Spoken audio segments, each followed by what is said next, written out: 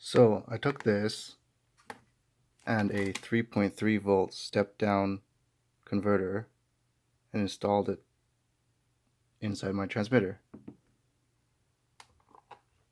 So now we see nothing connected to the trainer port. So I'll show you it working.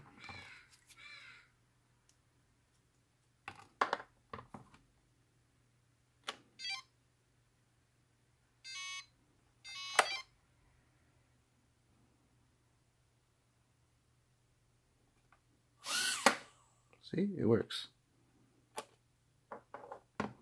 So I'll show you some pictures of the installation.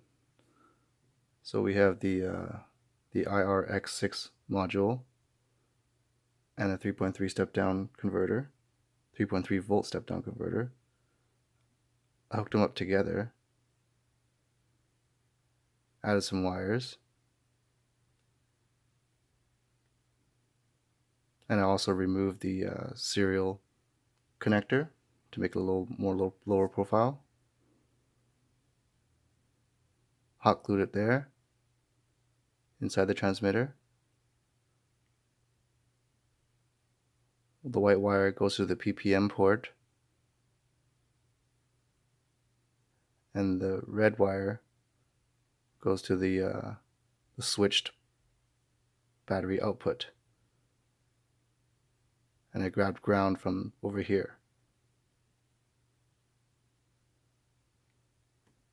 So this was only for a iRX6X. I don't know how the wiring would be for your FlySky i6. They may be different, but you should get an idea of how it all works. It works great. Thanks again. Oh, one more thing that still leaves your trainer port useful. You can still use it